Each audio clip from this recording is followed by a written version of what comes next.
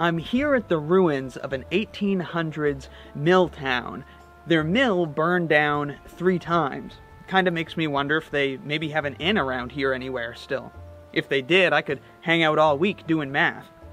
Speaking of inns, an old puzzle tells of a traveling merchant who was stuck in town waiting for a check that was due to arrive in 7 days. So he was gonna have to spend 7 nights at an inn. The only problem was he didn't have any money. All he had was a valuable golden chain with 1, 2, 3, 4, 5, 6, 7 links. So he works out a deal with the innkeeper. Each night, he'll give her an additional link of his golden chain as collateral. Once he gets his check, he can pay her in cash, get his golden chain back, and everything will be hunky-dory.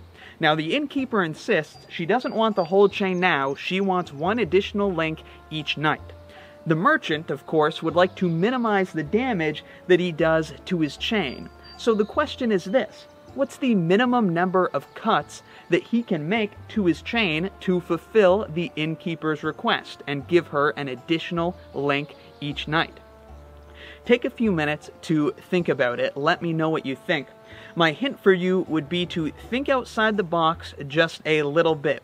The one rule you have to make sure you're satisfying is that on night N, the innkeeper has N links of the chain. On night 4, she has 4 links. On night 6, she has 6 links, and so on.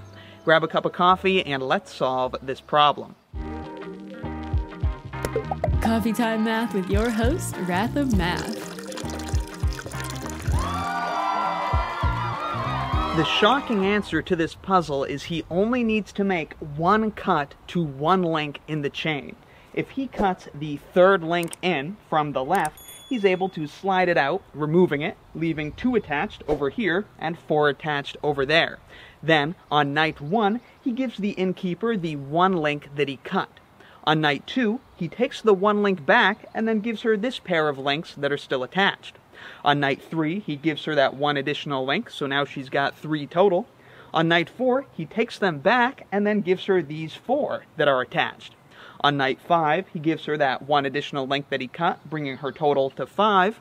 On night 6, he takes the 1 link back, gives her the 2 that are attached, so now she has those 2 and those 4, so she's got 6. And on night 7, again, he gives her that 1 additional link, bringing her total to 7. The next day, he can get his check, pay cash, get his chain back after having made only 1 cut like an absolute mastermind. So that is a solution. And that's it. Subscribe for more of the swankiest math videos on the internet.